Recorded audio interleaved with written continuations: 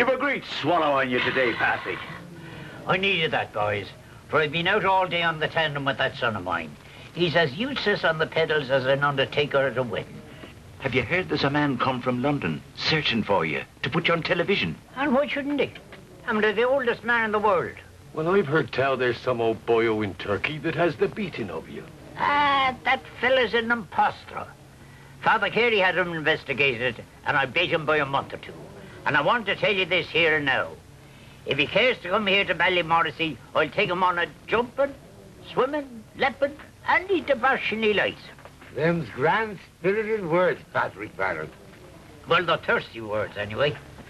Now, which of you is going to stand the next one, huh? Well, would you like to toss for it? Have one on me.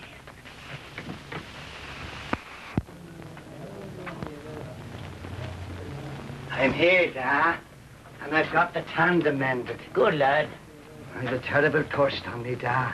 Sit down outside for a minute till I finish my pint, and I'll take you home to your tea. Yes, Da. You might at least have given him a sup of your pint, Patrick.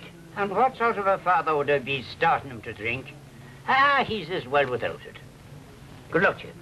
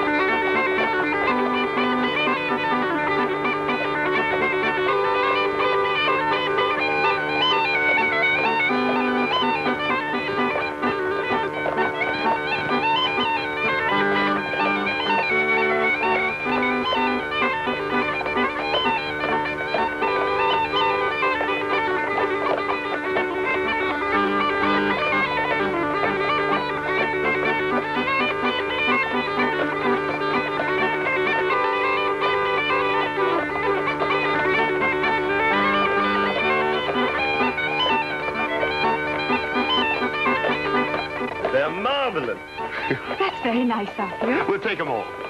That's all, children, then. Thank you very much. Mr. Randall, will you sign your order, please?